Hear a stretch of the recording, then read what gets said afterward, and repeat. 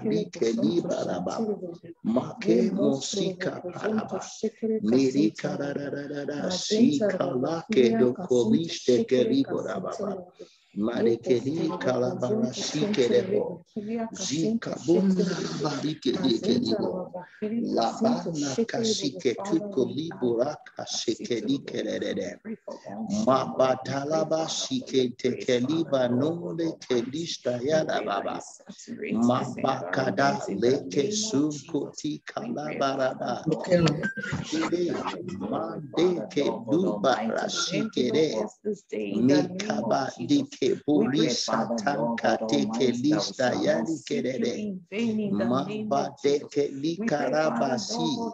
Lord, our coming day and night, Lord, shall not be in vain in the mighty name of Jesus. Lord Almighty, Daddy, Lord, help us to be doers of your word in the mighty name of Jesus. Lord, make us the doers of your word. Lord, make us doers of your word. Help us, Lord. Help us, Lord. Help us, Lord, to live for you. Help us to live our life for you. Lord, we ask that tonight, oh Lord, cause us, oh Lord, to walk, oh Lord, in your ways, oh Lord.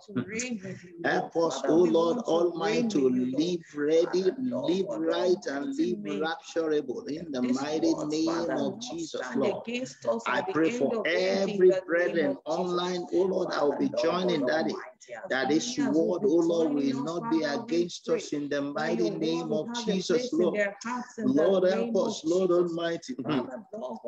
Don't let this word be against us, Lord. Father, don't let this word be against us, oh Lord. I pray for everyone under the sound of my voice and as many that will still join us, Lord Almighty. Father, you make us the doers of your word. Lord Almighty, all that we have been learning from the parable of Jesus, all that we have been learning from you, Master Jesus, Lord, we pray. Now begin to practice them, oh Lord. Make us the doers of this word, Daddy. Lord Almighty, make us the doers of this word, Daddy. Heavenly Father, Lord Almighty, the grace, oh Lord, to live ready. Lord Almighty, grant us in the mighty name of Jesus, Lord, the grace to live ready. Lord Almighty, grant us in the mighty name of Jesus, the grace to live ready, live rapturable. Oh Lord Almighty, Father, grant us that. Lord Almighty, the grace to live righteous, a righteous life, live ready and live rapturable. Lord Almighty, grant us in the mighty name of Jesus.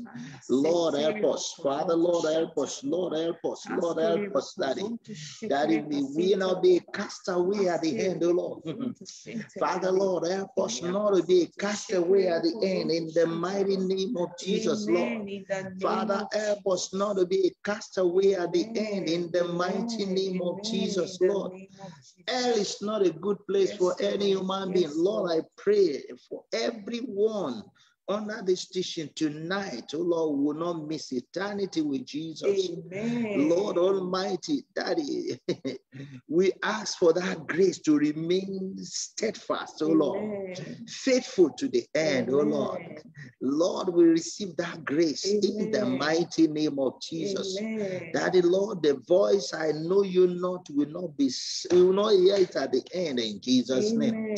Father, Lord Almighty, help us, Daddy. We bless your name, we worship you, we honor you, Daddy. Lord, because you are our God, there is none like you.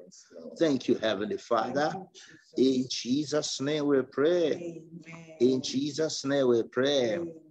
Amen. Hallelujah. Amen. I just pray for us as we are starting right Hallelujah. Now. Amen. Shall we pray? Father, yes. Father, in Jesus' name. Amen. King of glory, Lord of lords, we thank you. Thank you, Jesus. Thank you, Father, for making it possible for us again to gather this week. Yes, Lord. Father, accept our thanks in Jesus' name. Amen. Thank you, Father, for caring for us. Thank you, Jesus. Thank you for your love, Lord. Thank you for Father. salvation. Thank you, Jesus. Father, thank thank you for this Bible study, Lord, for wanting to know more about you. Yes, Lord. Father, we pray that your word will have a place in our hearts today in Jesus' name. Amen, Lord. We come against every spirit that we want to snatch your word off our hearts, Lord. Amen. And we cast them into the bottomless pit in Jesus' name. Amen. Father, Lord God Almighty, we want to reign with you. Yes, Lord. The purpose of learning more about you is to be able to walk the way that we will be able to reign with you in eternity. Amen. Father, we pray, Lord God Almighty, for the understanding of your word in Jesus' name. Amen. We pray, Father,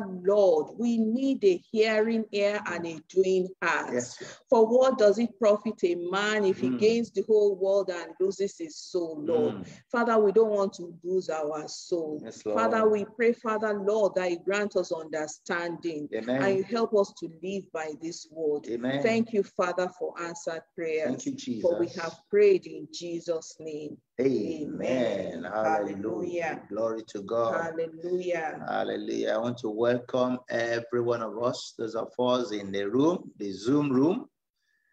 If you're on the Facebook, welcome to tonight's Bible study.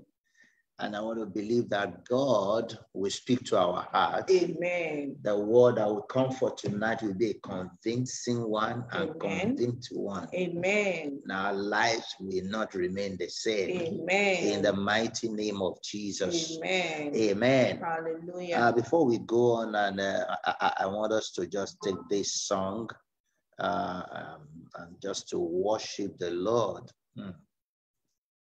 Just to worship the King of Kings, the Lord of Lords. He is our God. There is none like him. Glory to God. He is God from the beginning to the ending. Amen. Hallelujah. And I want us to together. Yes, Lord.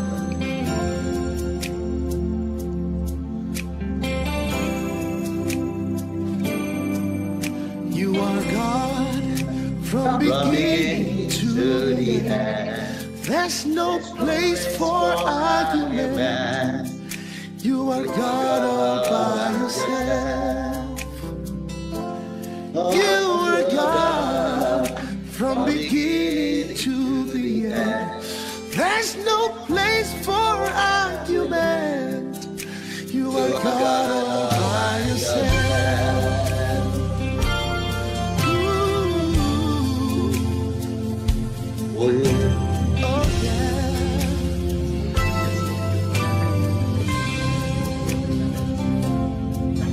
You've got times and seasons in your hands. You call for light out of darkness. You don't need a man to be the God you are. But you have chosen to call me your own. Oh, you are from beginning to the end. There's no rest for argument. Oh, you are God all by yourself. You are God from beginning to the end. There's no place for argument. You are God all by yourself. You've got times and seasons in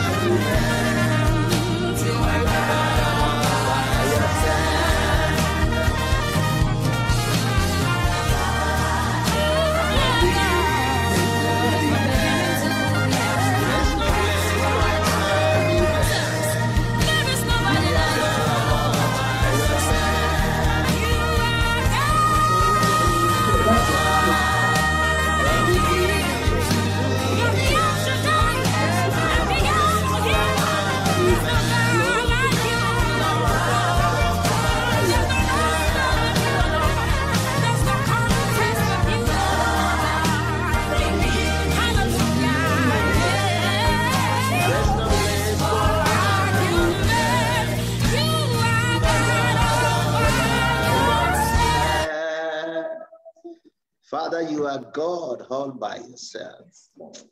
There is none like you. You are wonderful, Father. Thank you because you are ever God. Thank you, Heavenly Father, Lord, for your faithfulness. Thank you, Lord. Thank you, Lord, because you are the God of our life. Thank you, Jesus. You are the God of Faith and Grace Church. Thank you, Jesus. You are the God of everyone hearing the sound of my voice. Father, we say tonight, you are our God. We know you will not allow us to perish. Amen. Now that we pray everything we need not to perish at the end. Lord, grant us in Jesus' name. Amen. Lord, we pray, oh Lord, this word will transform our lives. Amen. We heal us. Amen. And make us fit and ready for your coming. Amen. In Jesus' name we pray. Amen. Hallelujah. Hallelujah. Hallelujah. Amen. Hallelujah. I want to welcome every one of you. Welcome, ma. Good evening. Good evening, ma. Thanks so much. I know you really, you struggle so much to enter. I don't know why. We thank God. We thank God. Thank God for his blessings. Thank God. So tonight we continue with our study on the parable of Jesus. And interestingly, we are coming to the end of it gradually. We have maybe about 2 more to go. And by the grace of God, we'll be looking at the parable of the sheep and goats. The parable of the sheep and goats. Very interesting.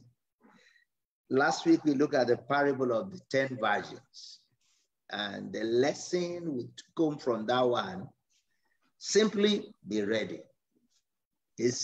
The lesson is very direct, very easy to understand. Just live ready for the coming of the bridegroom. You know, the 5 foolish virgins were not living ready. They went to the party, but they didn't live, they are not ready for the main event of the party. They all went.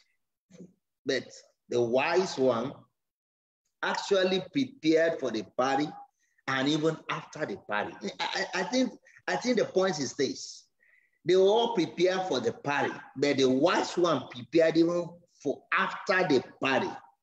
Because after the party, they have to go with the bridegroom and the bride to the house of the bridegroom. So the foolish virgin only prepared for the funfair, but they didn't prepare how to live after the funfair. May our life not be like that. Amen. So the lesson is we must be ready, and the price for failing to be ready is too high. It's too high. It's eternal damnation if we fail to live ready. So my prayer is that God will give us the grace to live a righteous life, Amen. live ready, Amen. and also live rapturable. Amen. In the mighty name of Jesus. Amen. So Amen. it is a warning addressed specifically to those inside the professing church who are not to assume that their future is unconditionally assured. In other words, many Christians are in church. They believe that, okay, they have given their life to Christ. That's it. Giving our life to Christ is just the beginning. Living our life for Christ is the hinting. Many people have given their life to Christ, but they are still not living their life for Christ. So that's what you can see, because like the foolish virgins, they were not living their life for the bridegroom. They were not really prepared to go with the bride to the bridegroom place. May we not be like the foolish virgin in Jesus' name. Amen. So the parable of the sheep and goats can be found in the book of Matthew, chapter 25. By now, Jesus Christ is rounding up this part of the Olivet Discourse, this part of the last discussion he had with his disciples and the multitude too. Is at the set of the last parables and discussion he had, just telling them to live ready. telling them about the judgment that is to come. Amen. Amen. Praise the Lord. Can we now, please, can you read for us? Hallelujah. Amen. From Matthew 25. We are reading from 25 verses 31 to 46.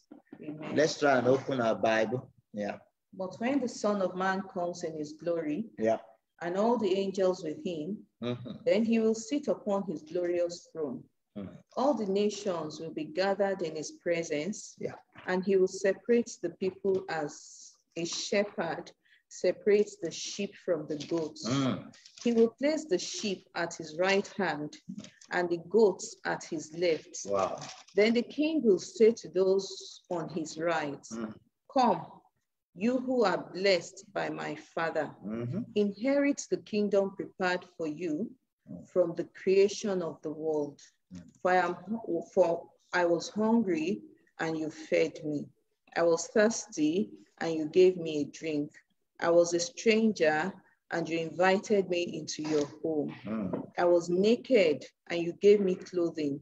I was sick, and you cared for me. I was in prison, and you visited me. Then the righteous ones will reply, Lord, when did we ever see you hungry and fed you, or thirsty and gave you something to drink, or a stranger and show you hospitality, or naked and give you clothing? When did we ever see you sick or in prison and visit you? And the king will say, I tell you the truth, when you did it to one of the least of these brothers and sisters, you were doing it to me. Then the king will turn to those on the left and say, away with you, you cursed ones, into the eternal fire prepared for the devil and his demons. For I was hungry, and you didn't feed me. I was thirsty, and you didn't give me a drink. I was a stranger, and you didn't invite me into your home. I was naked, and you didn't give me clothing. I was sick and in prison, and you didn't visit me. Then they will reply, Lord, when did we ever see you hungry or thirsty, or a stranger, or naked, or sick, or in prison, and not help you?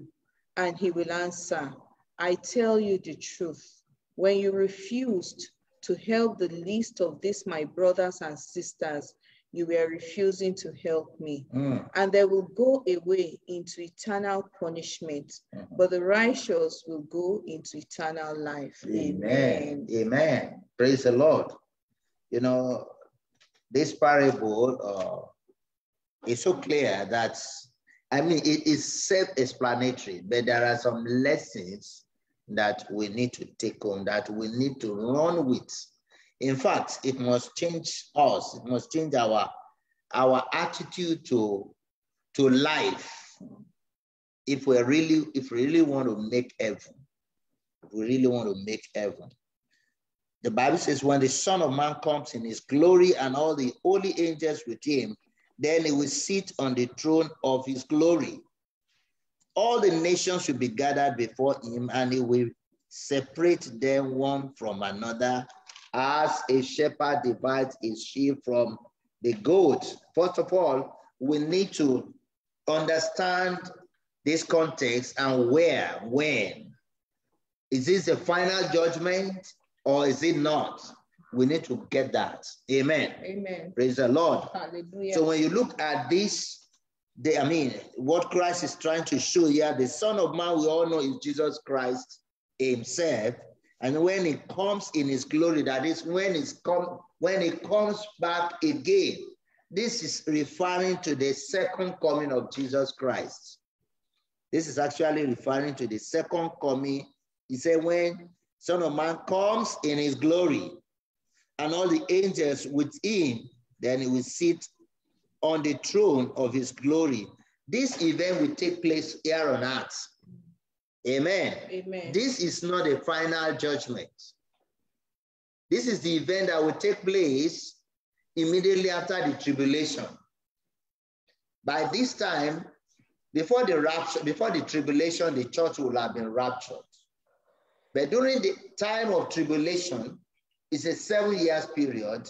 Then, I mean, after the 7 years, that is what Christ is coming to do and start his millennial reign. This event talks about before the beginning, or this is the beginning of the millennial reign. There will be a judgment called the judgment of nations that will take place here on planet Earth. So as we're going, you are free to ask questions so that I don't want us to miss any part of this discussion this evening, because it's very, very important. The purpose of we coming to the Zoom is to be able to share and ask questions and also interact and, looking at our outline, Jesus begins this parable by saying it concerns his return in glory to set up his kingdom here on earth. Therefore, the setting of this event is at the beginning of the millennium after the tribulation. As I've said, the tribulation is a 7-year period. We have the first 3.5 years is called the tribulation, and the last 3.5 years is called the Great Tribulation time. That's another, topic, another series on itself, which you can actually do more in the book of Revelation and in the book of Daniel. So this is the judgment of the nations. This nation, and it's distinct from the final judgment for several reasons. So I want us to take note of that. This is not the final judgment, because it happens at a different time from the final judgment. The final judgment, or the great white throne judgment, which we read in the book of Revelation, chapter 20, 11 to 15, it clearly happens after 1,000-year reign of Jesus Christ and his saints. The final judgment happens after the millennial reign. The judgment of the nations takes place before the beginning of the millennial reign, after tribulation time. Amen. Let's look at the white throne judgment in Revelation 20, 11 to 15. Let's look at it so that you can see the difference here. Revelation 20. 11 to 15. Yeah. And I saw a great white throne, and the one sitting on it. The earth and the sky fled from his presence, but they found no place to hide. I saw the dead, both great and small, standing before God's throne, and the books were opened, including the book of life, and the dead were judged according to what they had done, as recorded in the books. The sea gave up its dead, and death and the grave gave up their dead, and all were judged according to their deeds. Verse 14. Then death and the grave were thrown into the lake of fire. This lake of fire is the second death, and anyone whose name was not found recorded in the book of life was thrown into the lake of fire. Amen. This is the final judgment, and it's actually the judgment of the dead, of death, and hell itself. Because the final judgment, hell itself is going to be judged, be thrown into the lake of fire, which is the second death. Amen. So, but this judgment of nations is like the judgment for the living, those who are alive, that are able to live after the tribulation here on earth. Now, let's go on. So I want us to take note of that.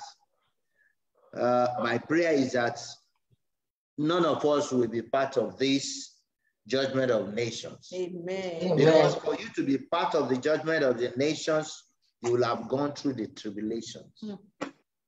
And the tribulation and the great tribulation time is a bad time. And I don't pray that any one of us will still be here in the time of tribulation. Amen. So those who survive tribulation are the people that will be judged. Amen. So let's go on with our, so the judgment of nations in Matthew 25 happened immediately after the glorious return of Jesus Christ. It happens, and now it happens at a different, that is, the judgment of nation happens at a different time from that of the great white throne judgment. The great white throne judgment of Revelation happens in heaven. The judgment of the nation in Matthew that we are treating today happens here on earth. That is very clear. So now another point we want to show is that it happens onto different subjects. That is, the judgment of nation and the judgment of the great white throne judgment, they are after different subjects. The great white throne judgment of Revelation 20 emphatically includes all unredeemed men and women. In fact, the final judgment, which is the white throne judgment, is the judgment for those people who are not redeemed, the dead that did not die in the Lord. You understand? So definitely they did not take part in the rapture of the saints. So the judgment of the nation in Matthew seems only to include the nations, that is, Gentiles who are judged in large measure on their kindness and care towards or in part the Jewish people. That is when Christ says, my brethren. You have done it to this, my brethren. It's actually talking about the Jews. And finally, these two judgments happens on a different basis. You know, the judgment of the white throne judgment is for the sinners. And this one, the judgment of the nation that will happen here, the basis for the judgment, you will discover that it's not because of their moral decadence or their sin or anything, but one thing, because of their indifference. They don't care about Jesus or about his people. You can see it. As we go on, we'll try and understand more. Now let's look see the picture of the goats and the sheep from verse 32. All the nations will be gathered before him, and he will separate them one from another. When Jesus Christ comes in his glory to come and start the millennial reign, he's going to start with the judgment of all the nations that are here on earth, the remaining. By now, the population of the whole earth will have depleted significantly. Maybe it will have dropped more than half of the population of the earth, coming down to about maybe 3 billion, or it will have dropped because during the tribulation time, over half of the population of the earth will perish, will surely be destroyed. You know, if you read the book of Revelation very well from chapter 6 onward, you will see how the judgment, how God will begin to judge during the times of tribulation. My prayer is that none of us will be part of it. Amen. All the nations will be gathered before him, and he will separate one from another. You can see that Jesus Christ, when he's coming, today we see him as a lamb of the tribe of Judah. As a lamb. But when he comes, he's going to come as the lion of the tribe of Judah. When he comes, no nation will be able to stand against him. When all the nations gathered against him, when they see him, by the breath of his mouth, he's going to destroy them. That is the power in Christ. Amen. Amen. Praise the Lord. Hallelujah. So he will divide the nations into a sheep and goat. That is, as a sheep, as a shepherd divides his sheep from the goats. Verse 33, and he will set the sheep on his right hand, but the goats on the left. Then the king will say to those on his right hand, come, you blessed of my father, inherit the kingdom prepared for you from the foundation of the earth. For I was hungry, and you gave me food. I was thirsty, and you gave me drink. I was a stranger, you took me in. I was naked, and you clothed me. I was sick, and you visited me. I was in prison, and you came to me. Then the righteous will answer him, saying, Lord, when did we see you hungry and feed you, and thirsty and give you drink? When did we see you a stranger and take you in, or naked and clothed you? Or when did we see you sick or in prison and come to you? And the king will answer and say to them, Surely I say to you, inasmuch as you did it to one of the least of these my brethren, you did it to me. Amen. That calls for us to really ponder and ask ourselves, what can we say about this? Now we are talking about judgment during tribulation.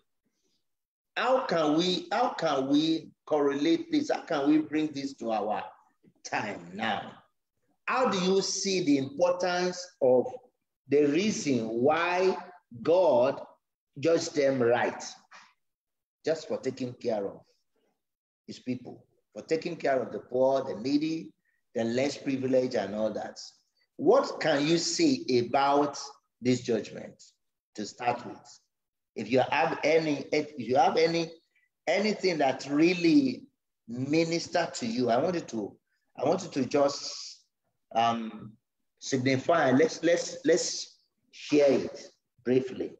What can you say about this? Because it's really touching. I would say these are some of the things we don't even care about. These are the things we overlook. And we always want to do the big thing. But Christ was looking at those small things.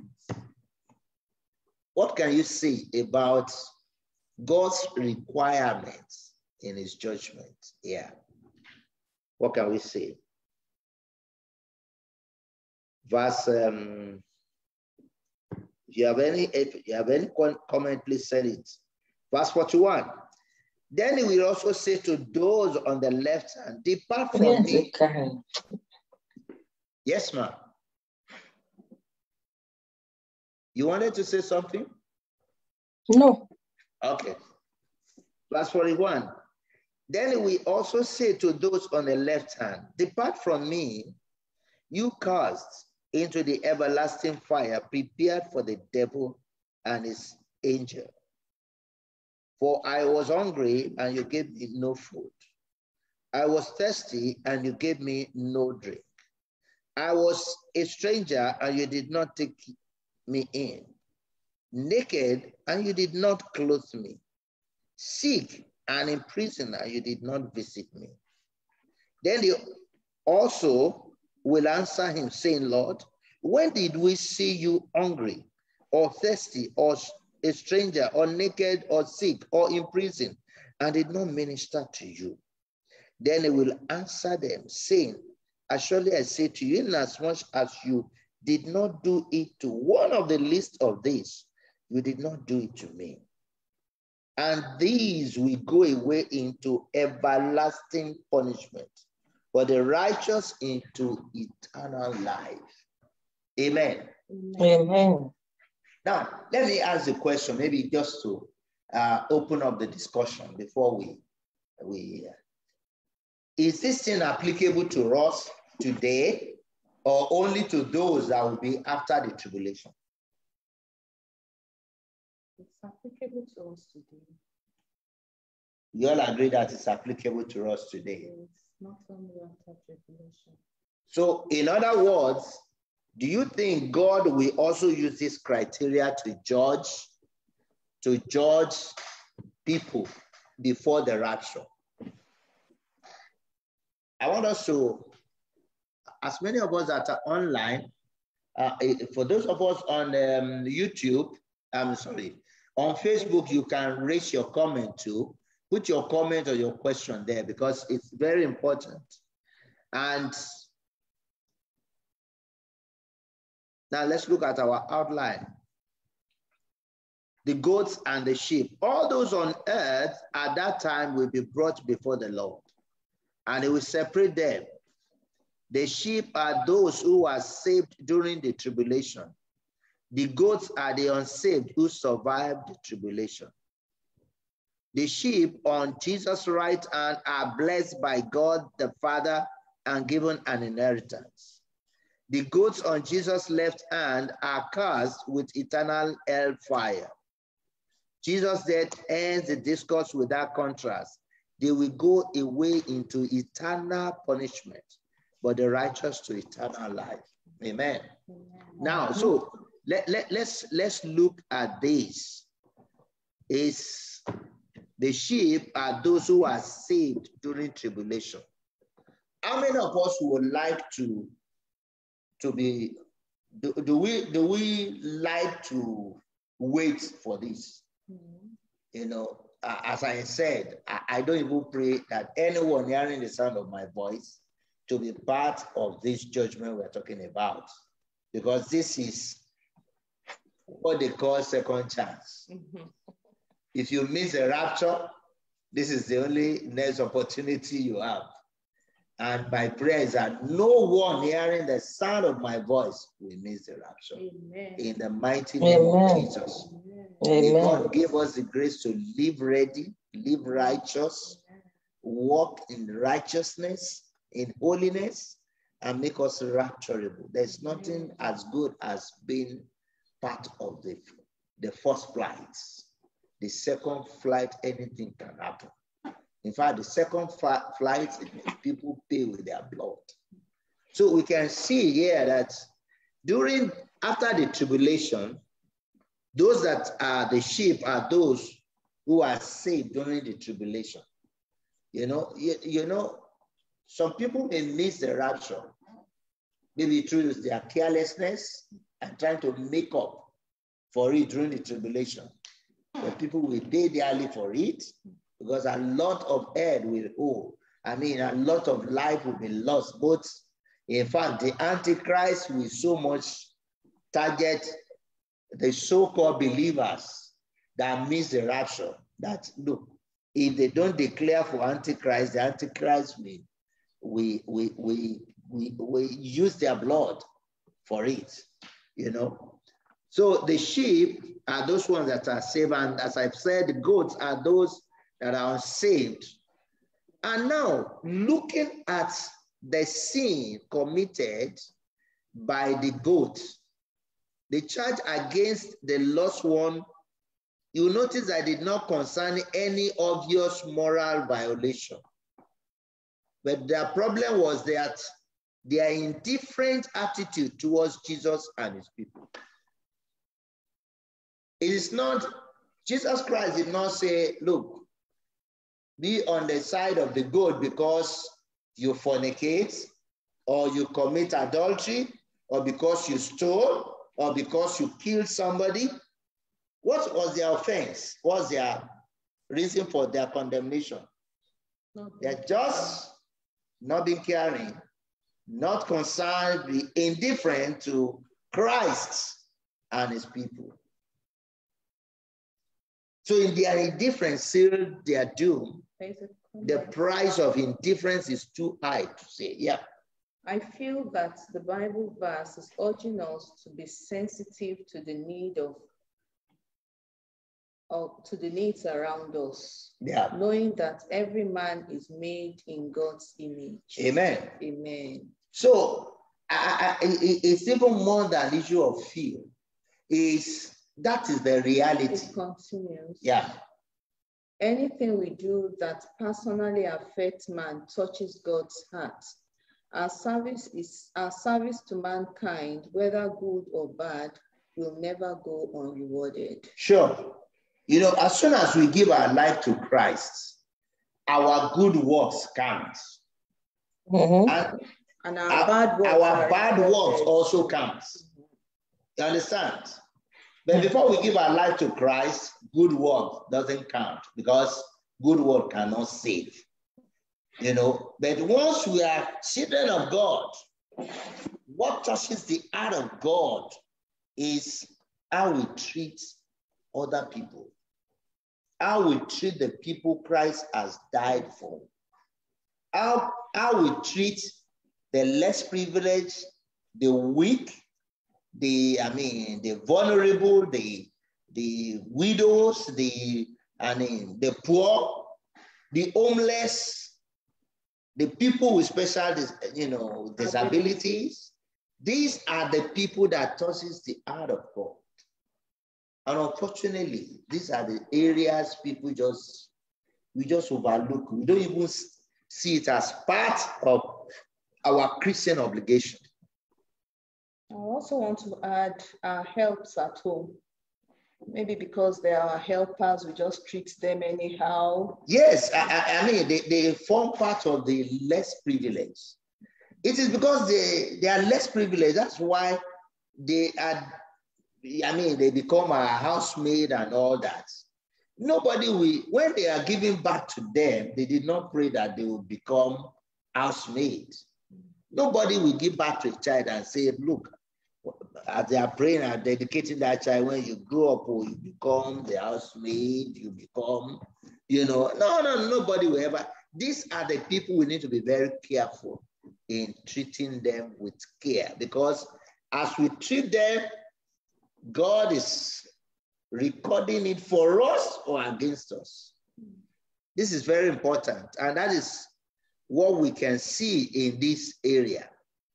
So we can see that the price of indifference is too high to pay.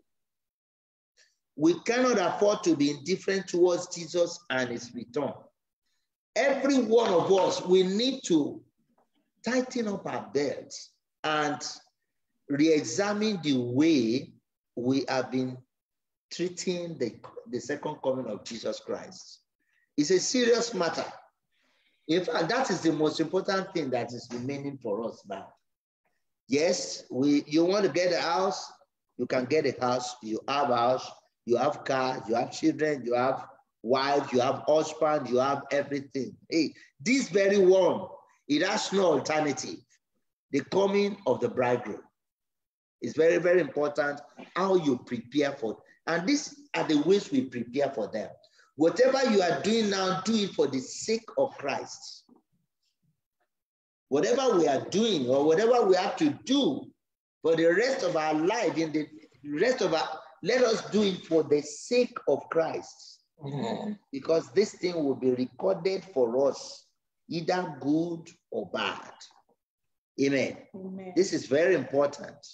Number two, we can't afford to be indifferent towards the Holy Spirit who makes us ready for the return of Jesus Christ. Many of us, we turn our deaf ears when the Holy Spirit is prompting us to do good works. You understand? We tend to turn our deaf ears to it. There's no way you can live right in this dispensation without the prompting of the Holy Spirit. That is why the life in the Spirit is not an option. It's the only option we have to live right, because it's a spirit that is holy, and it's the only one that can help us to live a holy life. Amen. So we must not be indifferent to the prompting of the Holy Spirit. In other words, we must not harden our hearts towards the Holy Spirit. This is very, very important, because the sin of the goats here is their indifference. Maybe when the Holy Spirit was prompting them, oh, see this one, see this poor one, this one needy, what are you doing? The Holy Spirit will have prompted, maybe they did not. Just as many of us in this world, in this dispensation, we cannot afford to be indifferent towards the resources that God gives us. Indifference. We must know how to handle the resources God has given us. We need to come to the realization that everything God has given us we are steward of it. We are going to give account on how we make use of them, how we have used it to enhance his kingdom, how we have used it to enlarge and improve or, help his kingdom. Whatever we have in our hands, we all give them. And we are given. There is nothing we have that we did not receive from heaven. How you will know is God gave all these things to use them here on planet Earth, not to take them anywhere. Because if we have to take them when we are going, then we will have seen a lot of trailer loads, people will take along when they are going. But unfortunately, nobody takes anything to that place. We can't afford to be indifferent towards the needy people all around us. 22, 30. This is very, very important. We must not be indifferent towards the needy people all around us. We need to be very, very sensitive. What was the sin of the rich man in the story of the rich man and Lazarus? Can anyone tell me? What was the sin of that rich man? He did not care for Lazarus. That's just the point. That's the sin of that man is indifference.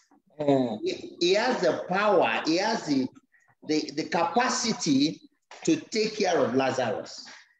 He has the capacity to house him. He has the capacity to clothe him. He has the capacity to treat him, give him the first-class medical attention. He has the capacity to turn his life around, but he did not care. Instead, he even allowed his own dog to lick the soul of Lazarus. Indifferent life. So a lot of people live their life, they feel that nobody can arrest me.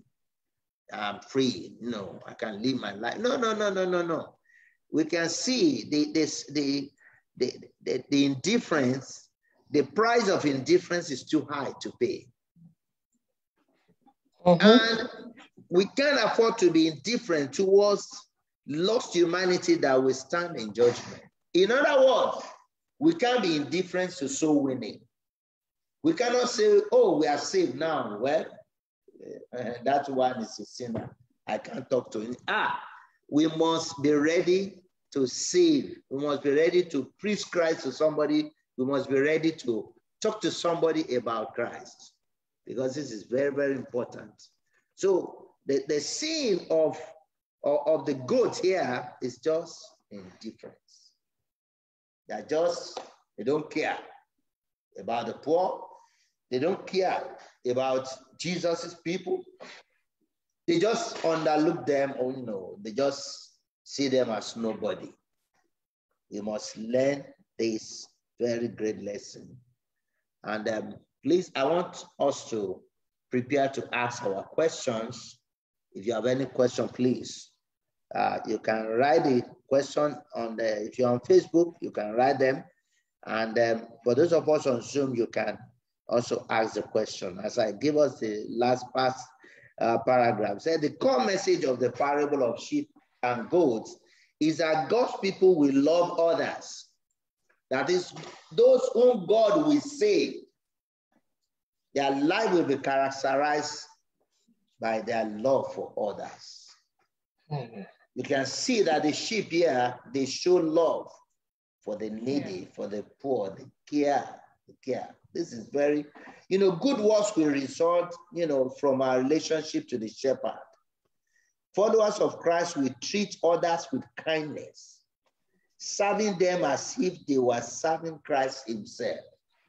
These are, if we don't have, that fruit of the Spirit in us, talking about kindness, that's just, then something is wrong, because when we give our life to Christ, God poured his Spirit in us such that we have love, we have joy, we have peace, we have long suffering. That is, we are patient people, we are kind people, we are godly in our dealings, we have self-control. So all this will characterize our life. So it will, help us to be able to see the needy and be able to attend to it, to be able to attend to the poor, attend to the widow, attend to the less privileged. This is very, very important. And my prayer is that God Almighty will help us in our journey.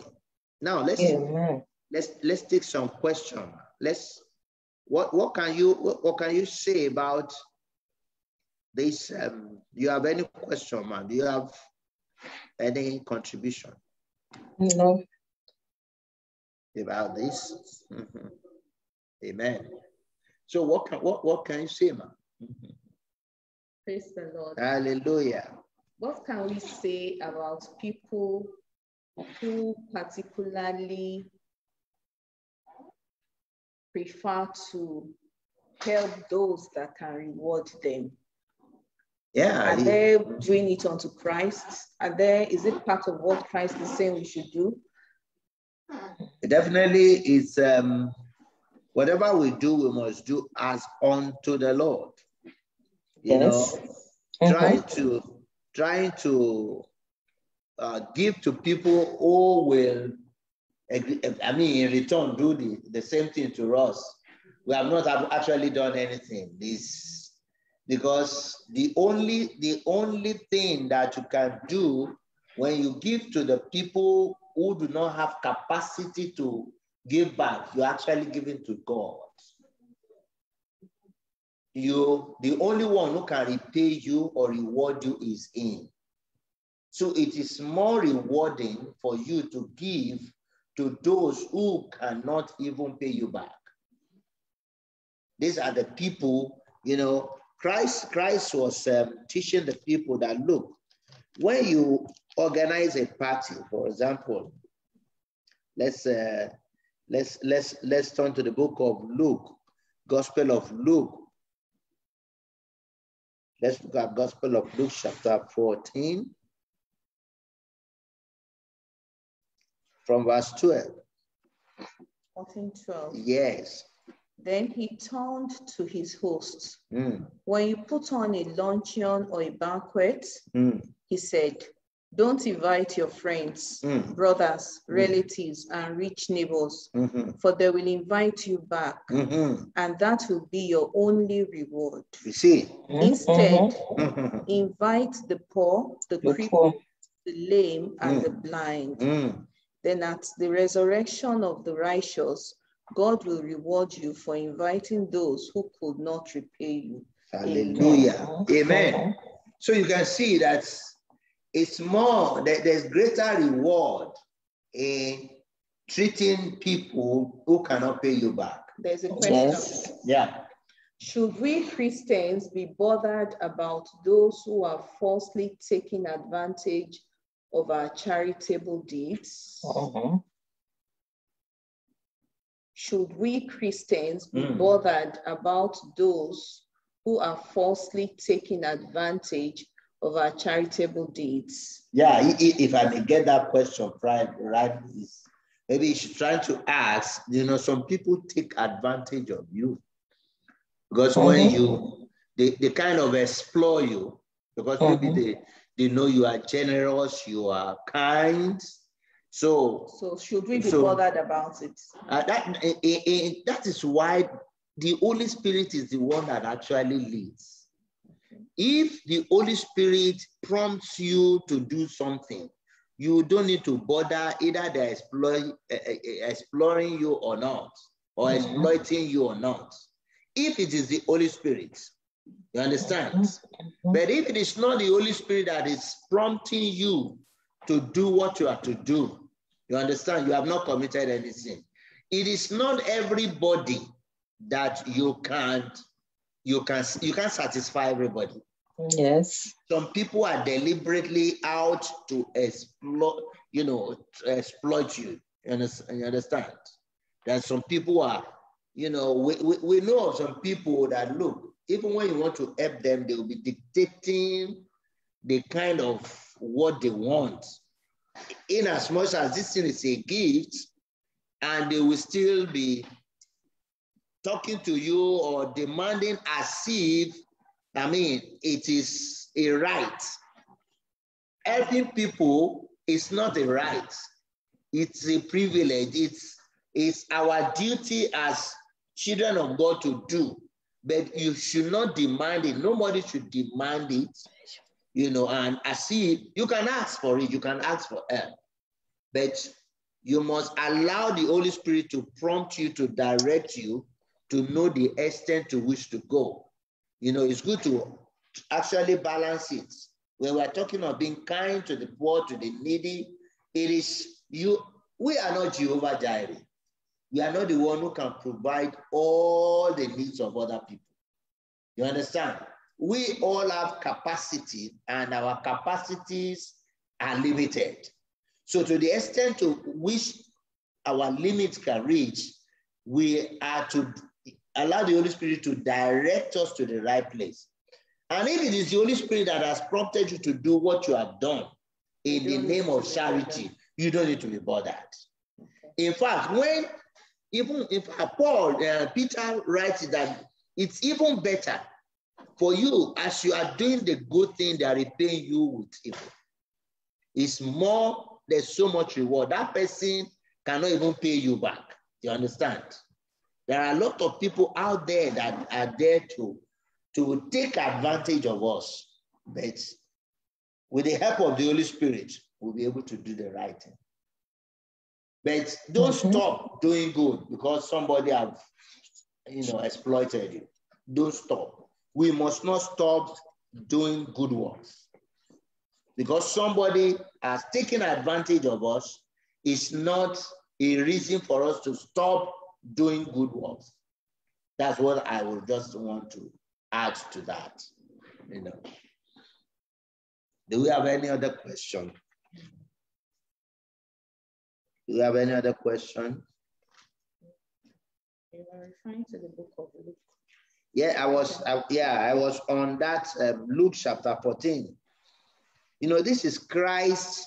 That is why I've always prayed to my God anytime we are doing something, either an anniversary or Christmas or New Year, any event.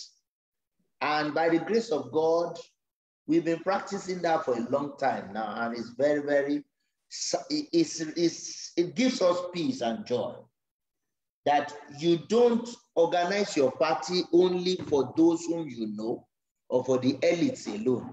Remember the people who are homeless somewhere. Remember the poor somewhere. They must be part of that party. When Christ says, when you organize a party, when you give a dinner or a supper, do not ask your friends, your brothers, your relatives, nor rich neighbors, lest they also invite you back. You understand? And you be repaid. Here, if we read, you have another version like Amplified.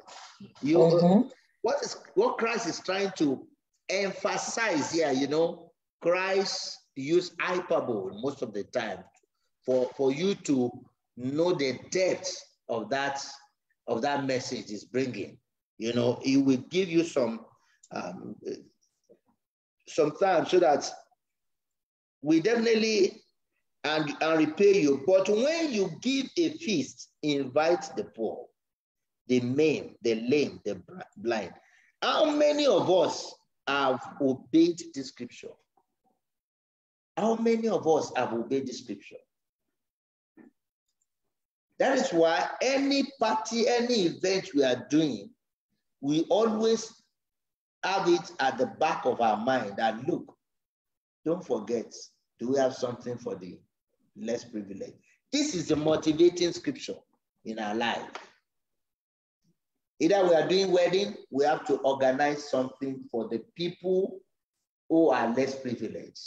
Or either we are doing, like the time we are having our anniversary, this last anniversary, we have to organize, we have to pack some gifts, food to homeless people who started distributing out, because we know there's a scripture, there's an instruction that Christ has put in place that when you organize a feast, invite those people. So we took those things to those people we went around the city of Houston to the area and we distribute packs of food and drink to as many as God gave us the grace. Because of this scripture. And you will be blessed because they cannot repay you. This is a great word. This word guarantees that when you get to heaven, you will be rewarded at the resurrection. Amen. Amen. Amen. Amen. Do you have any other question? As we are rounding up now, I mean, what can we say? What is our take home from this? Ma, what's your take home from this, ma? What can you say this is your take home, ma? Well, it makes us to take me to know how to be more responsible in fulfilling God's promises and the conditions of getting those promises fulfilled in our lives. Mm. Yeah. We read this every time, but sometimes we do not really sit down to think about the details, the practical side of it. Mm-hmm. That's what I'm saying. Yeah. That if God said, we say we are giving to the poor or we are rich, whatever we do, we should do it to make impact on our community or the people around us who we can help, who we can pray for, and whom we can also bring forward to Christ. And then it also teaches us that as a Christian, we are not alone. Every other person around us are children of God like us. Mm-hmm. So in whatever situation we are, we should be able to reach out to them, not just financially alone, but in terms of love, care, and giving them whatever we can give them to help them have a more fulfilled life. Sure. Because when people have a fulfilled life, they appreciate that it draws them again nearer to God. Mm-hmm. And they appreciate that, oh, if I have a God who has done this for me, then I will worship that God all the days of my life. Yeah. I'm not saying that God should bribe them, give them as bribe, but it's part of the endearment. You are more endeared to the word of God when you pray. You ask God for things, or even when you make mistakes. As human beings, we make mistakes. Let's be honest. Even when we make mistakes, we believe that we have a heavenly Father who cares for our needs, who cares for our emotions, and will forgive us. And that also gives us more excitement to want to read the Bible, to find out, oh, what will God say if I do this? What would God say if I give this person this thing? So again, it endears us more to searching for the word of God and also practicing the word of God. And I believe that's why we are Christians. Sure. Amen. That one thing you said that really touched me is that we are not alone. Yes. And that's one thing that I've seen in this our society, called America. A lot of people live alone as if no other America, I agree with you 100%. No other person exists. Me and my wife and husband alone to hell with others. That is one assignment, one major work we ministers of God really need to talk. So that people just live so independently that they don't consider other people. They don't. Especially those who are in a very poor situation, helpless situation. I've seen that in this society, and it's not a good. This is all indifference too. This is all indifference we are talking about. That is why if we don't preach this, if we don't let people know, mere indifference, independent spirit can lead so many people to hell. We make many people to miss the rapture. Why? Because they just feel they are all alone. They don't care. And may God help us. May God help us. Thank you so much for that contribution. You're welcome. What's your take home? Please, those of us online, just write your take home. So that we can share it. We need to take something home. You know, we are not alone. Yes, ma'am. So my take home, I've come to realize that Jesus is more particular about what we do to others, especially the less privileged. Yeah. So we should try as much as we can to help, whether in prayers, whether in need, make people feel belong, let them feel like human beings. You know, there are times the way you talk to people or the way you react to people, just show them that you are nothing. I mean, I can't relate with you. So we have to be conscious of the way we react with people, the way we take them in, the way we carry their issues, even when they come. Even if you don't have money, show love, show care, show affection. Let them feel they are somebody. Amen. This is amen. So please, I want to encourage those of us online on Facebook. Write your take-home. Please put it there. It's very important because we need to grab this thing. These people were sent to hell just because they did it, because of what they did not do, not because of what they have done. You understand? Because of what they did, what they failed to do, they failed to care. And may God help us. Amen. May we not be guilty at the end. Amen. May we, the grace to live right, live ready, and live rapturable, may God give us. Yeah. In the mighty name of Jesus. Amen. Can you pray for us now? Father, in Jesus' name. Amen. Our Lord and our God, we thank you, Father, for these studies. Thank you, Jesus. We thank you, Father, for revealing yourself to us. We thank you, Father, because it is a privilege to know more about you. Yes.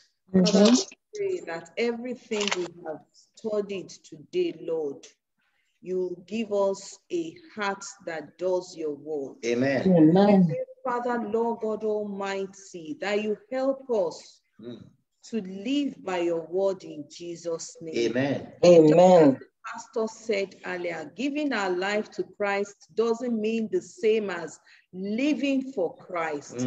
Father, we want to live for you. Amen. Father, Lord God Almighty, we pray that none of this word will stand against us at the end of it. Amen. Father, for answered prayers. Thank you, Jesus. For we Amen.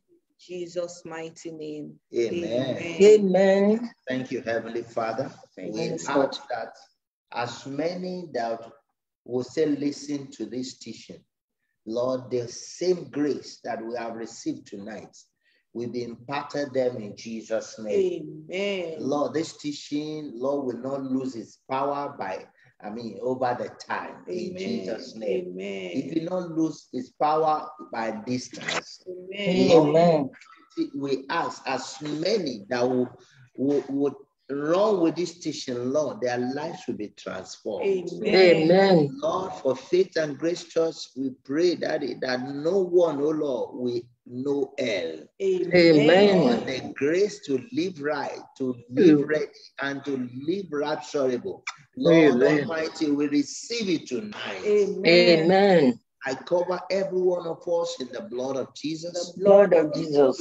Every of our family members in the blood of Jesus. The blood of We Jesus. soak this word in the blood of Jesus. Satan will not take it out of our hearts in Jesus' name. In Jesus' name we pray. Amen. God bless us. Amen. Are you too? Have a blessed day. Cause his face to shine upon us. Amen. Gracious unto us. Amen. The Lord lift up his countenance upon us. Amen. And give us peace. Amen. And we share the grace together in fellowship. May the grace of our Lord Jesus Christ, the love of God, and the sweet fellowship of the Holy Spirit rest and abide with us now and forevermore. Amen. Surely, goodness and mercy shall follow us all the days of our lives, and we shall live in the house of the Lord forever and ever. Amen.